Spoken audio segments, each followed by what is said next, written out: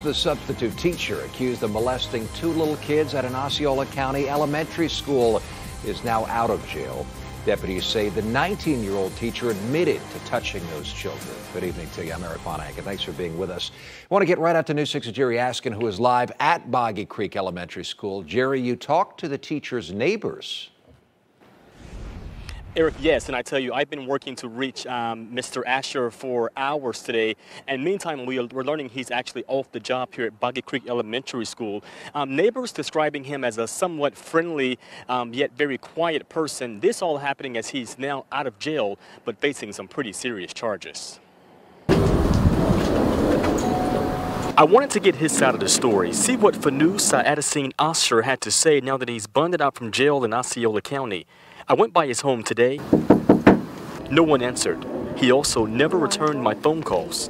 But Wanda Valley, who has a 4-year-old granddaughter, that's my neighbor, he lives right there, was full of shock when I told her deputies say Asher inappropriately touched at least 2 small girls last week. All happening, investigators say, as he was teaching at nearby Boggy Creek Elementary School here. As a parent, how does it make you feel, a grandparent?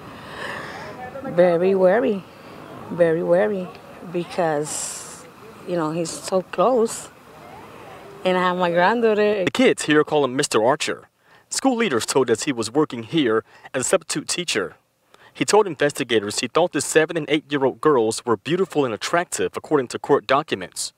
On one occasion, deputies say it happened as a girl came to his desk asking him a question during her test. I'm in shock because he looked very quiet, very polite, well-educated. Here's their first-degree felonies. 19-year-old Asher had his first appearance Saturday morning. Right now, we're asking school leaders more about the training and requirements in general for all substitute teachers. That's great. It's crazy.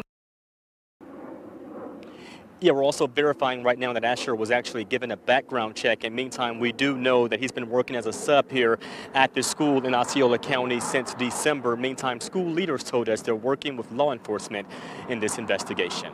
We're live in Osceola County. Kissimmee, I'm Jerry Askin, getting results, News 6. Yeah, I think a lot of parents have a lot of questions about this, Jerry. Thank you. We'll see